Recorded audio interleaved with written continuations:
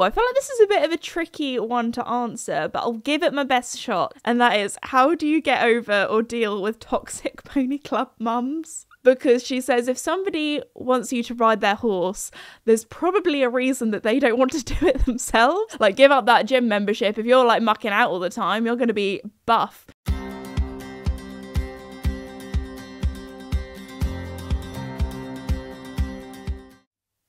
Hello everybody and welcome back to my podcast, Esme's Country Life. Today I thought we'd do a good old-fashioned Q&A because I feel like I get a lot of questions that you guys ask me. You guys actually have asked me some very interesting ones as well, so stay tuned to hear me answer them. But before we begin, I thought I would just say a huge thank you to the sponsor of the podcast, Red Post. Red Post is an equestrian and country store based in the UK, but they also ship all over the world. Also, you know, we're going into the show season soon, so if you're looking for a new helmet or a new body protector, be sure to get it at Red Post. Also, I thought I would show you, if you're watching this on a video platform like YouTube, you'll probably be able to see what I'm holding up here. If not, I will do an audio description. But Fairfax and Favour have currently, or just recently, come out with their fringe tassel-y kind of range. And they also have some really cute cowgirl boots. So if you're going for a Western look, also, it's not long now until I'm off to Florida, to the USA, so lots of America vlogs coming soon. But yeah, thank you so much to Red Post for sponsoring the podcast. And yeah, go and check them out at redpostequestrian.co.uk. But anyway, talking about YouTube, I have some other really exciting news that to celebrate the 1 year anniversary of the podcast, which is coming up very soon, we're doing it a little bit early, a little bit of an early celebration, but also because the podcast has just done so well. So thank you to everyone who listens regularly, if that's on all the different podcast providers.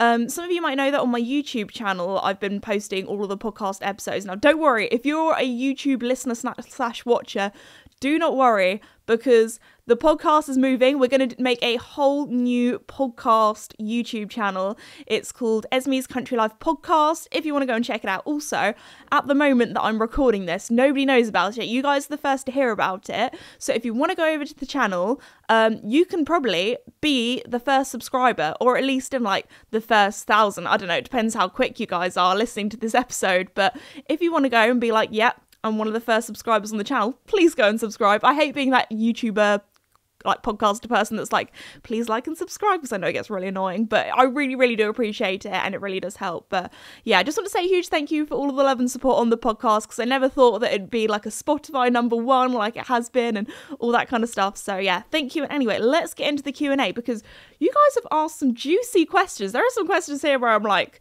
should I be answering this? Anyway, let's get into it. Oh, I don't really know. I've done lots of screenshots. That's how I do it. I asked you guys on Instagram.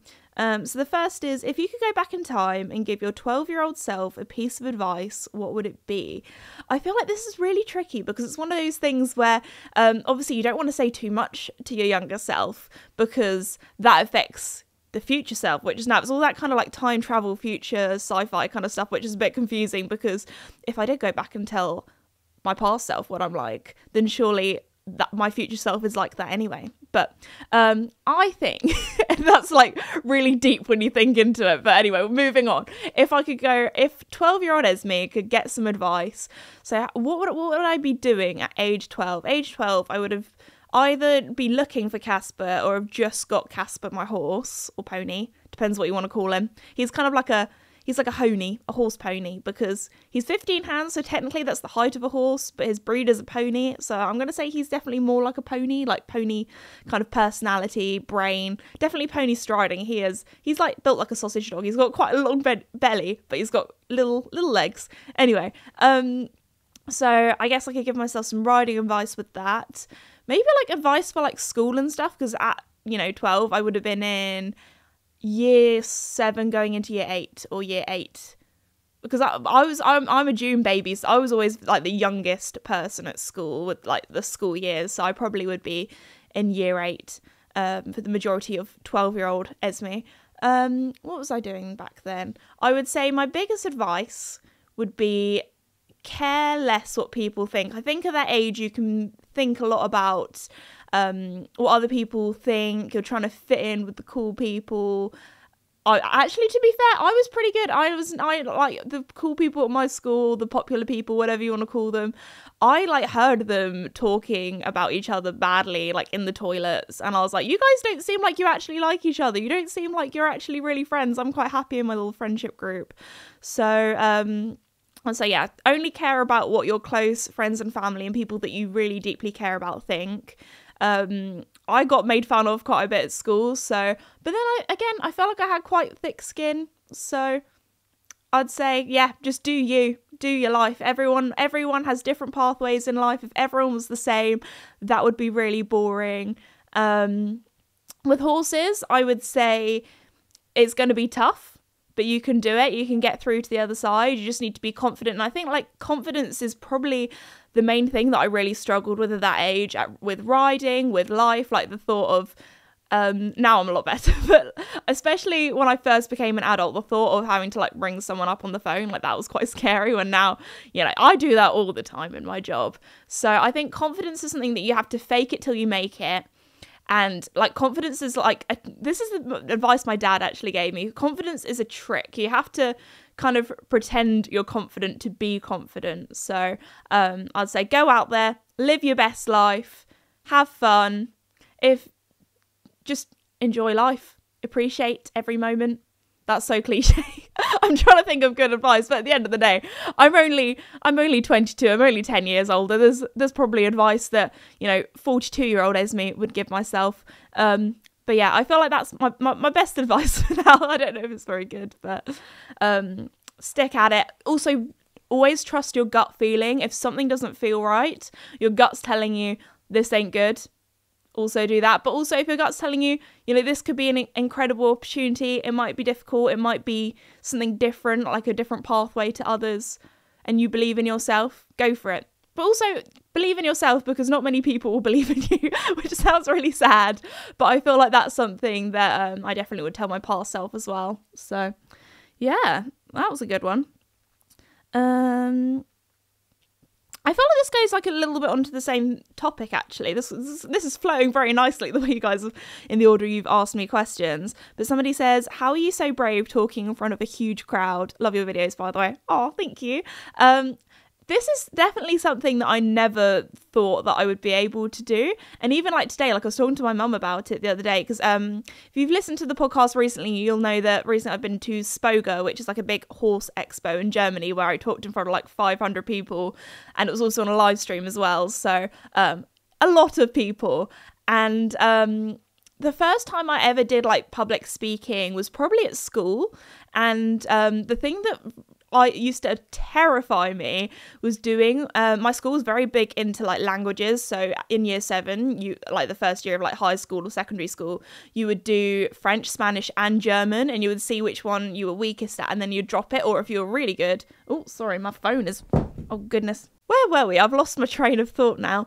Talking in front of a crowd. So languages at school. That's what we were talking about. So when you did languages at school, you obviously had a speaking exam, and I used to get so nervous before them. And I feel like that was the thing that actually really helped me with my public speaking, because in front of the class, you either had to do like a little presentation speaking in the language, or you had to like talk to your teacher and have a fluent conversation. And I was petrified, especially for my GCSE exams, because a lot of that would go towards your final grade. So if you just had like one bad day, that was it, you were not doing well. So I used to get like pretty nervous before that, and after I did all those exams, which I actually did pretty well in, so just saying, I think I got an A in French and an A star in Spanish, but do I remember much of it? Probably not. That's one thing I kind of regret. I wish I'd kept up doing like languages. Should have got on that like Duolingo or something like that, because I used to really enjoy it, and I actually thought of doing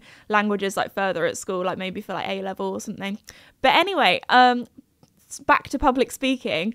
The first like big public speaking thing that I was invited to do with my job, I was freshly 16, and I was invited to the Pony Club conference, where I was also speaking in front of 500 people, but it was also petrifying because it was in front of Pony Club mums, and also Princess Anne was there as well. So I don't know how I did it. I think me and my dad like went through my talk like the whole way in the car up to, I think it was in Birmingham or something. So the whole way up there, we were just like going through. So I knew what I needed to say.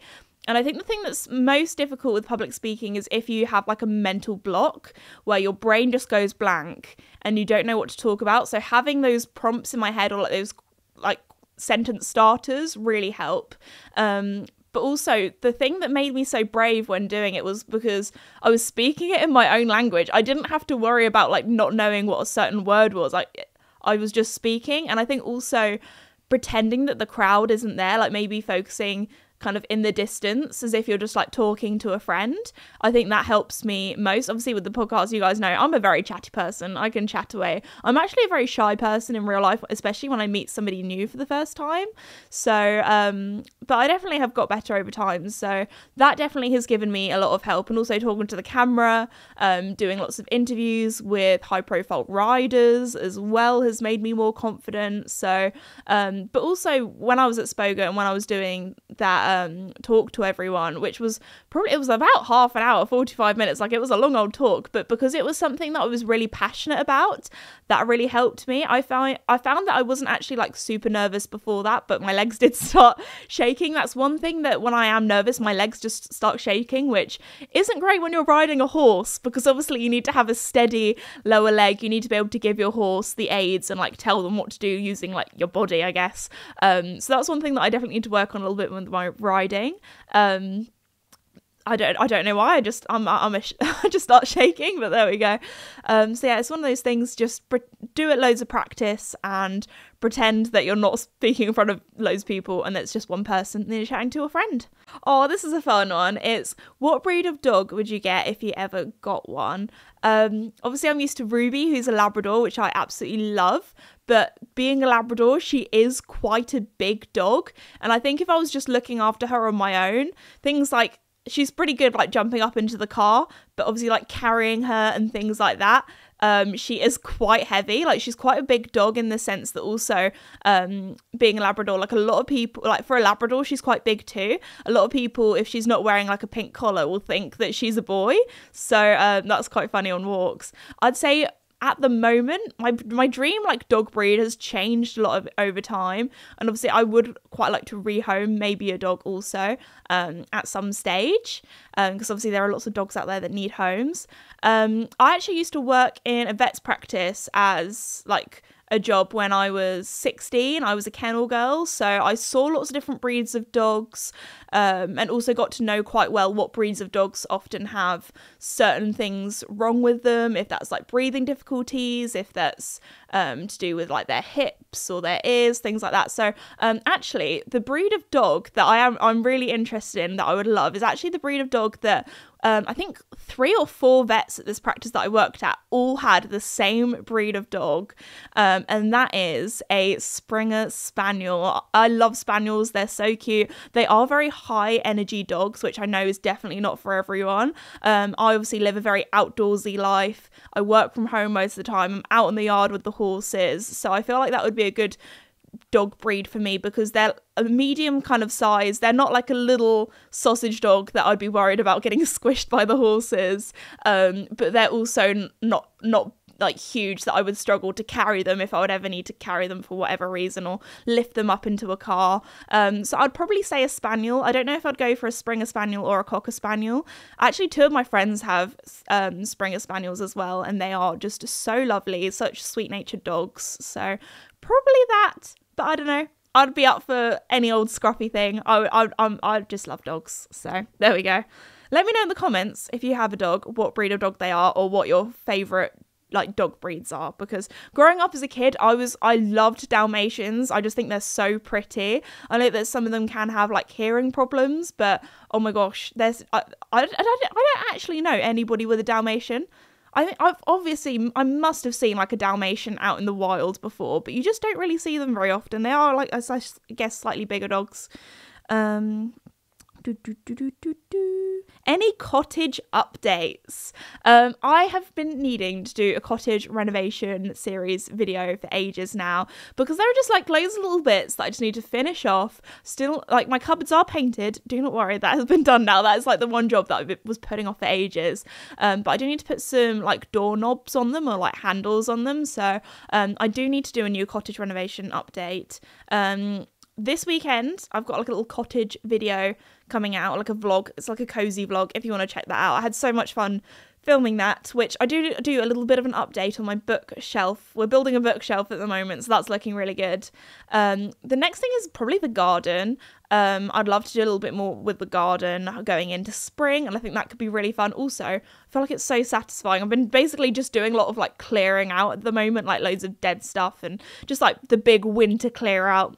You know what I mean? There's also a lot of like bits where it just went a bit overgrown over summer, which I didn't do anything with, so I've been kind of like going through it like a jungle, but it's getting a lot better now. I've got some little plants. Also, I feel like decorating the cottage for Easter or for spring could be a really cute little video, so look out for that. I need to film that, but that could be really fun. And let me know what other sort of cottage things you would love to see, because I know that you guys love seeing updates, love seeing what it's looking like, because I am also very much into sort of interior design and making things look pretty, basically. So there we go. So that's the cottage update for the time being. Obviously, there hasn't been any like major drastic changes or building, in the sense where before it was literally falling down, needed a full renovation, needed a full new bathroom. Like, the big expensive things are over and done with, which is good because we're running low on budget on that sense. But no, it's going well.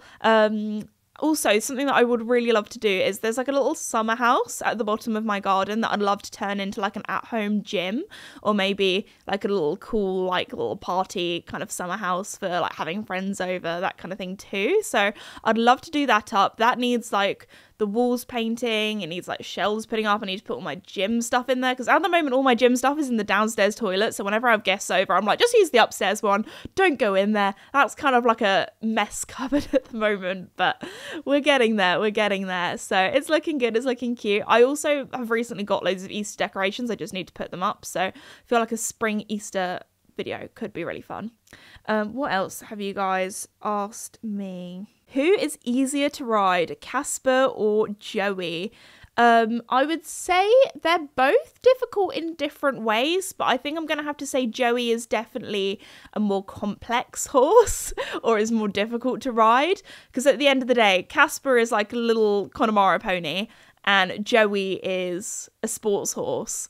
I'd say Casper, if he's in a good mood, and obviously if he has a beginner rider on him, like, he's very good, he knows to look after the rider and to be a good boy. He might, you know, he might like cut a corner or start wandering off in a not a very straight line, to kind of like test you a little bit, especially if you're like a more beginner rider. But apart from that, he's not a very malicious horse. If he hasn't been ridden for like a week and he's been freshly clipped and the wind is blowing up his bum, then obviously he's going to be a little bit spicy and maybe a little bit more difficult to ride. But day to day, as things go, he's pretty chill. He's pretty honest as well. So I'd say Joey is more complex to ride in the sense where he can be, you basically have to learn how to ride 6 different horses when you're riding him. He can be very different depending on the day. Flat work, he can be a little bit lazy, so you need to get him going a little bit more. Jumping, he can get a little bit excited, so you need to calm him down a little bit more.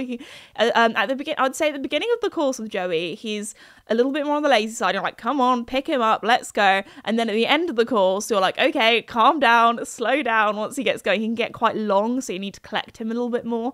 I feel like with Joey, you need to be thinking about 12 different things at once. If that's his straightness, if that's his canter, if that's his collection, all the kind of stuff. So I'd say, yeah, Joey is definitely more complex. I think that's a little bit down to ponies versus horses. With ponies, I feel like you can teach them something and then a week later they'll still remember it and be good. But with horses, if you teach them something and you don't go back to it for a little while, they'll be like, I don't remember this. What are you going on about? So I feel like that's the difference between ponies and horses. Although Joey, if he's chilled and he's very happy, I mean, if I put a beginner rider on him, he would probably very happily pootle about. I've never had a beginner rider on him. But, you know, could be fun, could be interesting. But I think he would still, like, look after them and be a very good boy. So, yeah, that's that. Joey also, if he knocks a pole, he can get a bit sassy. He can throw his back legs up in the air. He gets frustrated at himself. So maybe not the best for that. That can be a little bit interesting to sit at times, especially if he's a bit excited. But, yeah, I'd say definitely Casper's the easier one. Oh, I feel like this is a bit of a tricky one to answer, but I'll give it my best shot. And that is, what advice would you give someone in their late 20s who wants to start working / caring with horses? Now, obviously, there are so many different, like, horsey industries that you can go into. So, you know, you can train to be a farrier or a saddle fitter or an equine physio, or there are loads of different stuff. But if you just mean like caring for horses and looking after them, I'm going to give my best advice because one of my best friends, her full-time job is a groom. So I'm going to tell you a little bit about what she does and what works really well with her business. So I've had multiple friends who have worked for different yards and different places, but I'd say my friends that are happiest in the horse industry are ones that work for themselves.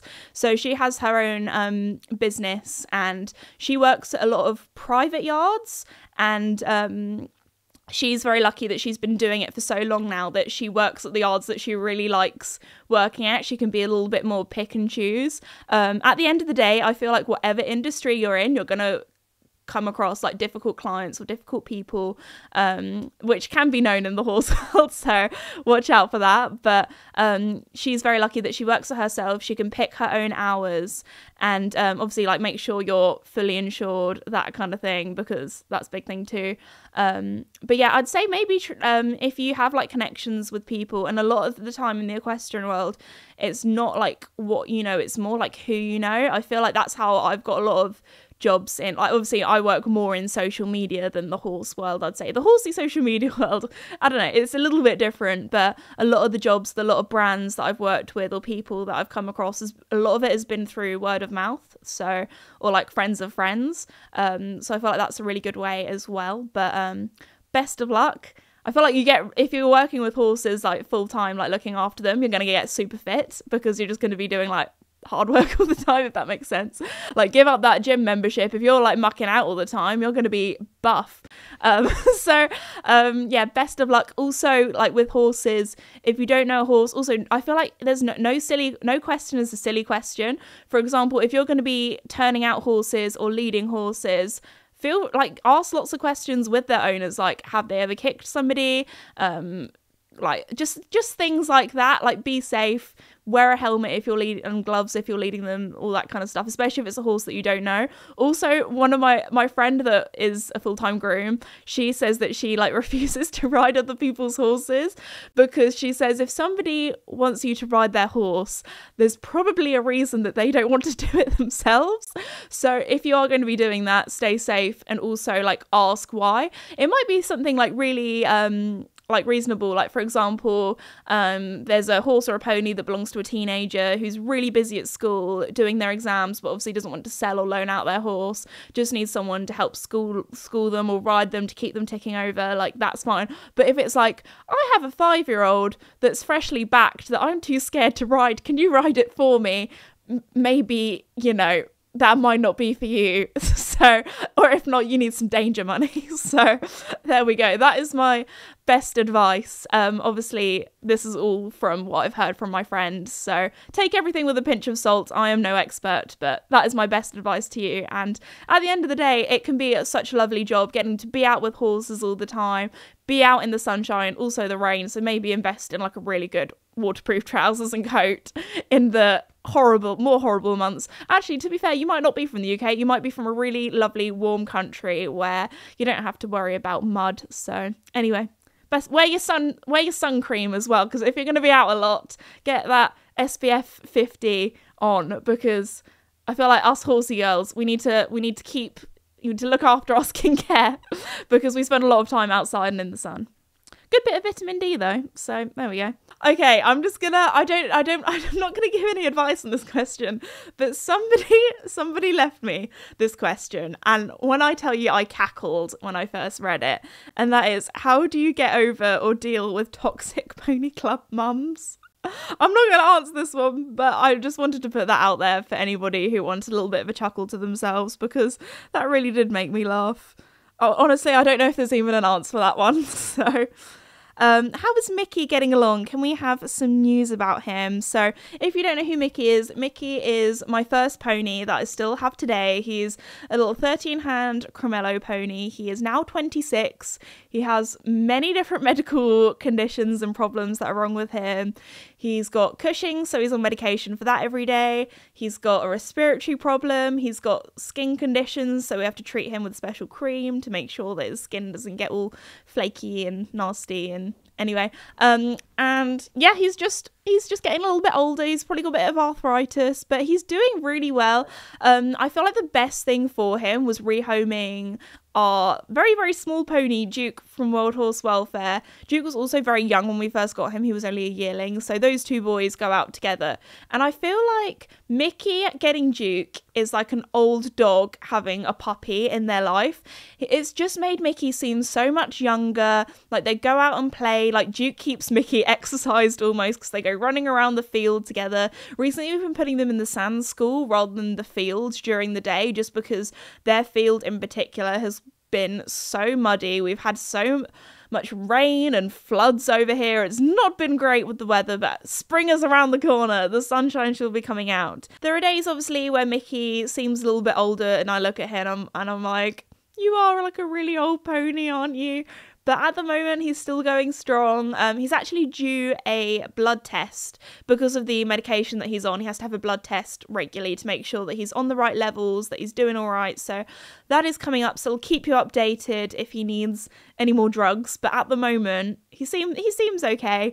But yeah, that's the Mickey update for you. He's just living his best life, really, with Duke being very, very muddy. But no, he's good. That's the Mickey update. If anything changes, I'll keep you updated. Oh, this is a really nice question. What's your favourite thing about where you live? Now, obviously, I'm going to have to be a little bit careful about what I say because I don't want any weirdos turning up to my house. But the most information I can give you about where I live without being worried about weird people is that I live in the south of England, so we're like the sunniest part of England, which is great. We're also by the sea as well, so I'm really lucky that actually near us we have a sandy beach and a pebble beach. So I actually sometimes, if I'm going to the beach as like a beach, I actually prefer a pebble beach. I know it's controversial, but it's where I've kind of grown up. I feel like pebble beaches are fun because you can use the stones and you can skim them across the sea, which is always good fun. Also, you don't have to worry about sand getting in everywhere, because I feel like when you go to a sandy beach, you'll be finding sand in like your ears, in your bum crack, I don't know, like in your towel, in your bag, like just in your car, everywhere. So maybe that was a bit too much information, but I just feel like when you go to a sandy beach, you can never leave the sand. With a pebble beach, you don't have to worry about your feet getting all sandy. If you go for a little paddle, you can, put your socks back on without them feeling all crunchy. One thing that you do have to be careful about with our beaches is we have this thing called weaver fish.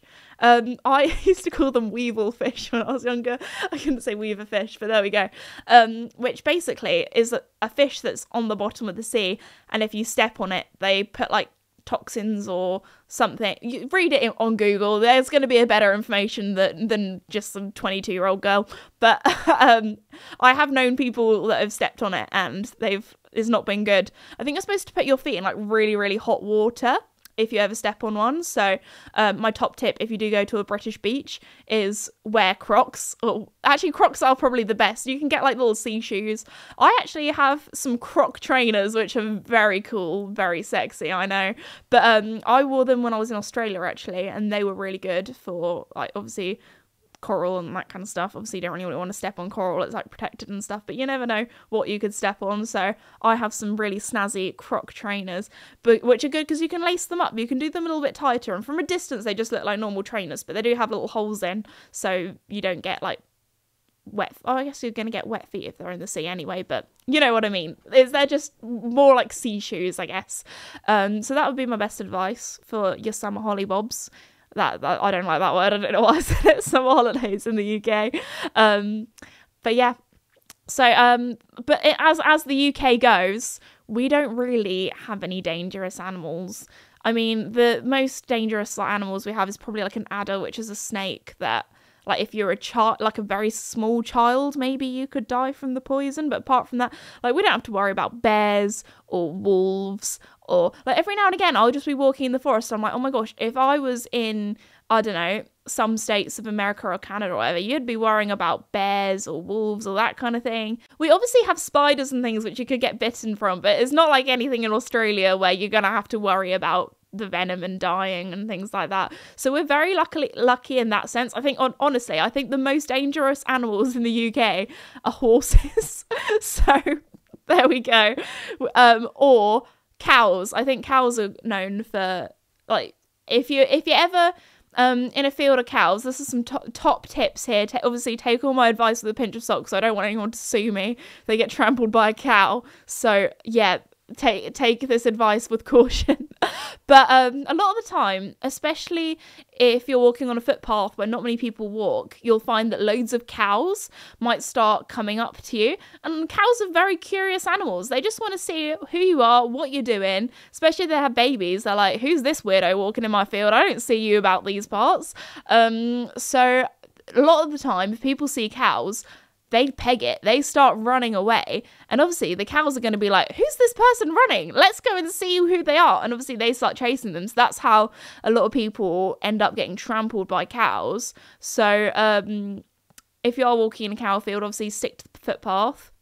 I find sticking to the fence lines pretty safe as well. But also just stand still and make yourself look big. And a lot of the time, cows are actually quite scared. Like, there have been a time where I've had cows come up to me and I'm like, you get a little bit too close for comfort, and it just make myself big, and I'm just like, this sounds so weird, but just like jump a meter in front of them and be like, boo, and the cows are like, meh. But obviously, if they're like pregnant cows, please don't go and scare cows. Only if, you know, you feel a bit endangered by them and they're getting a bit too close to comfort. But don't run away from them, because they'll just chase you and then you'll get flattened. So that is my cow advice for people. I would say my favourite place probably has to be the woods near where we are. It's so pretty. I love how we have different seasons, as much as this time of year where it's wet, cold, windy, rainy, horrible. It makes me appreciate spring more. It makes me appreciate summer more. And I do really love the seasons, getting to be cozy. And I feel like, yeah, we do have the best of all worlds, really, where I live. Like, we're not that far away from London. You can do London in a day trip. So if I want to go to the city and live the city girl life, I can go and do that, or one of my local cities or towns. But also, I feel like where I live is also cozy and like a little corner of the world that not many people know about, which is lovely. And we have the hills as well, which is great for riding the horses up there, really good for hill work, and the views up there are incredible as well. So we kind of have lots of different biomes. I don't know if that's the right word. I only know that really from geography, A-level, and Minecraft. So we have lots of different biomes where we live, basically. So a little bit of everything. There's also a desert not too far away from where we live as well, which is kind of cool. So, do you like reading books? If the answer is yes, then what genre, I can't speak today, what genre do you like the most? Yes, I do love reading books. If you couldn't tell if you're watching this on YouTube, there are my books behind me. I am an author. I have some children's books about horses, which is fun. But anyway, books that I like reading, that's really tricky, because I feel like everyone has a real, like, I feel like it's a very personal topic, what sort of books you like reading. A bit like music taste, because everyone has such different tastes, and I feel like people are quite judgy as well. I don't know. I'm gonna have to put romance up there, which I know is cliche, like girl in her 20s, that kind of thing. But if I ship a couple, It makes me want to read on, to see them get together, see what happens. I feel like once you've read so many romance books, though, they can get a little bit cliche, a little bit like, okay, like enemies to lovers or that kind of thing, like Sunshine and...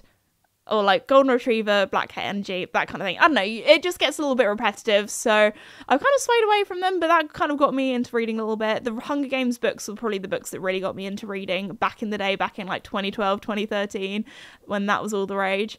Especially with the new film coming out, I feel like I should reread them. That could be fun. So like dystopian future books is what I kind of got into when I was younger, which I found really interesting, how people think the world might be in the future and stuff like that, or how the dangers of society, I don't know, weird stuff like that I find really, so anything like sci-fi, futuristic, I find really interesting. Anything like fantasy as well, like sometimes you just want to get away to a little magical place in your brain. Obviously, big fan of all the Harry Potter books, but anything like fantasy is also quite good fun too, especially if you have like a fantasy romance crossover. Woo! I also love mystery books as well. Like anything with a mystery will get me hooked or get me reading, because I want to know who did it. I want to know like what's happening in this mystery, like why has this happened. Anything like true crime as well is quite interesting too. But yeah, so I guess they're kind of my go-to genres, a little bit of everything. I'm not really much of a non-fiction kind of person or kind of gal. Like, I guess it depends on the topic, but a lot of the time I'm like, if I'm reading, I want to escape to a magical place or a different world. I also like quite a lot of like YA books as well, or young adult books, which I know like a little bit younger, but as someone who's like got a bit of dyslexia over here, I do find sometimes reading them like a little bit easier. So there we go. I think I really like books where there's a lot of dialogue, a lot of going in between the characters, rather than like world building and describing like what things look like. I think I like to relate to the characters rather than the world more. I don't know, maybe that's just me. So what else do we have going on in the questions?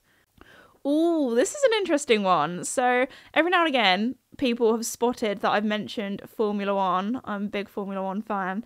This person says, you mentioned F1 a few times. What's your team and driver? I'm Lewis Hamilton and Mercedes. Now I feel like this is really tricky for me. I don't want people to think this is weird, but I feel like I float around a bit with the teams. I don't know. I think it's because I've been watching Formula One. Like my family is a Formula One family. Like some families, they watch the rugby. Some families, they watch football. But in the Higgs household, we're a Formula One household. Like my grandparents watch it. My parents, actually my mum isn't that bothered, but my dad and my brother watch it. So I kind of like grew up just like every Sunday having the F1 on the telly. And so I've been watching it for a long old time. My brother is a really big F1 fan, and he's hopefully going to be working in, he's got a, I don't know if I should say this or not, but he is going to be working for a Formula One team next year, so that's really exciting. So part of me wants to say that team. I don't know if I should, I'm not going to say what the team is, because I feel like that's going to be a little bit too close to home, because obviously that's his life, that's his personal choice if he wants to share personal information online. But I feel like I kind of want to say that team. Growing up, obviously, I've been like watching Lewis Hamilton back in the day when he was with McLaren, with Jenson Button. So that is how OG F1 fan I am. So I think McLaren might have to be up there. Mercedes might have to be up. I don't know. I'm not gonna say too much because I feel like people are gonna judge me for what team I support. But they're up there.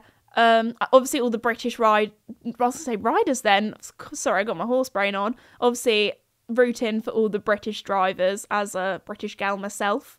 George Russell seems really lovely, but yeah, I'm just gonna say that for now. I don't know. I've actually been lucky enough to go to 2 Formula One actual like races. One was in Texas, which, don't worry, if you are not a Formula One fan, I'm going to make this interesting. Don't worry, I don't want this to be too boring for you. But one was in Texas, and I'd say that was the best ever Grand Prix to go to in person. The only one where I'd say it's better being there than watching it on telly, because we were sat at the turn 1, really high up on the like hill, and we could see like where the paddock was, we could see where the pits were, we could see like basically almost the whole track, and we obviously had a screen in front of us and we had speakers as well. Also, biggest tip, if you are going to go to a Formula 1 race, do it properly. Don't go general admission, make sure you have seats, because I went to Monza back in 2022 and I think they oversold the amount of general admission tickets, and that was a nightmare. You had to stand behind like 3 different people if you wanted to get a view, or you just had to get there at like 4 a.m. to get a spot. So yeah, and it also, that was like during a heat wave as well, so that's a whole different story. But I had great fun going there as well. Obviously when I was in Monza, I had to support Ferrari. I had like my little Ferrari cap and top on, because I feel like if we were in anything else, we probably would have been spat on or something, because there's only one team to support when you're in Italy, and that is Ferrari. So there we go. But yeah, that is my Formula 1 journey. Obviously, Drives to Survive, love watching that. If you are not sure about Formula 1, I'd say watch Drive to Survive, and it makes it really interesting. Like, there are some things obviously that they really over dramatize or make really dramatic, but I remember like watching it with a friend and then being like, oh my gosh, this makes Formula 1 like actually interesting. So I feel like when you've got teams that you root for or drivers that you root for, and you see a little bit more behind the strategies, obviously there are going to be races there, I can't lie, like there are races where I've fallen asleep in while watching. But to be fair, if I'm watching with family, and a lot of the time it's on a Sunday, I'm knackered, I've had a busy work week, it's nice to have like an hour or two with it on the telly. You can just chill, it's on in the background, something fun, and it's just like it's almost like an excuse just to have a little rest, have a little sit down on the sofa. So, which sounds bad, but as a busy adult, that's just how life gets sometimes. So no, I'm a big Formula 1 fan, so there we go.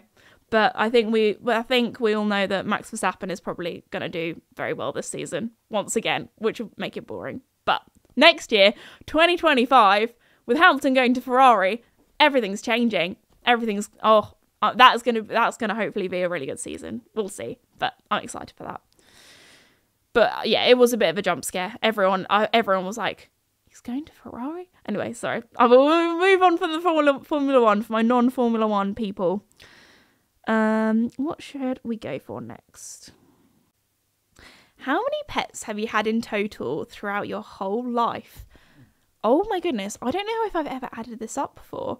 I might come back to you in a minute. We'll do a cut and I'm going to add up, because I've had a lot of pets. So a lot of them have been guinea pigs and chickens, which obviously, you know, guinea pigs, they don't live for ages. And we've had like guinea pig babies and everything. So I'm going to get my notes app up, and I'm going to go through all the pets, and I can tell you, because this is quite exciting. Okay. Alrighty, I have counted up all of the pets. We're there. Okay, so in total, 51 pets I've had in my lifetime. Obviously, very sadly, not all of them are with us. So we're going to start off with donkeys. We've got the 3 donkeys. You guys know them, Bruno, Toby, Willow. Goldfish. I've had 6 goldfish in my lifetime. No longer have any, but they were good pets when I was a kid. Rabbits. We had 2 rabbits when I was younger. They were called Pebble and Thunder. They're sadly no longer with us. That was when I was like 5 or 6 we got them. Horses, obviously, this is not in any particular order also. Horses, we've got the 4 that you guys know. Joey, Mickey, Duke and Casper. Guinea pigs. I've had 18 guinea pigs in my lifetime. Sadly, I no longer have any guinea pigs. We also had guinea pig babies twice. We had 1 litter of 4, and then with another guinea pig, we had a litter of 2. So there we go. When we had the litter of 2, we had a boy and a girl, and the boy was called Ewok, and we did get him neutered so he could live with the rest of his ladies. Out of those 18 guinea pigs, how many did we rescue? 1, 2, 3, 4, 5, 6, 7, 8. I think 8 were rescue guinea pigs. And then chickens, I've had 18 chickens in total in my lifetime. And we've got the 4 new orange ones, and then we have Mars. Also, I still need to name the new ones, so the chicken video should be coming out soon. So I'm gonna take the names from that, my family and I were going to put them all together and decide what name's best. But yeah, 51 pets in total. That also doesn't include any sea monkeys that I had as a kid. If you don't know what sea monkeys are, they're basically, you would actually buy them from like a toy shop or like a children's shop rather than like a pet shop, because they come in like a little box and you just add powder to water and it's got the eggs in, and they're like little crustacean kind of things that swim about. So we're not going to count them. We're not going to count when my family and I hatched tadpoles from like frogs' eggs when we were younger. We found them in the pond. That was actually our school pet when I was in reception. We brought some tadpoles in and hatched them into frogs, so that was quite cool. And we're also not going to count any lone ponies or friends' pets that I look after or that kind of thing. We're going to be like, this pet I own, sole responsibility, although when I was 5 the donkeys were not my sole responsibility, and technically they're still owned by my parents, so there we go. Anyway, I think we're going to finish it on that question, because I feel like I've definitely been chatting on for so long. Again, I'll probably do another Q&A in the future, so that'll be good fun, because so many of you have asked me questions. So if you asked me a question over on my Instagram, thank you so much for answering, and I'm really sorry that I didn't answer it if I didn't, but yeah, a lot of you had really good questions as well, so thanks for all of that. But yeah, before we finish, go and head over to my tummy is rumbling. I'm ready for some lunch. Before we finish, be sure to please head over to the Esme's Country Life podcast YouTube channel, and please subscribe, like all the things, because I really, really do appreciate it. And thank you for listening to today's episode. Thank you again to Red Post for sponsoring the podcast. And if you need any equestrian or country needs, be sure to go and check them out. But anyway, I will see you guys all in the next episode. Bye!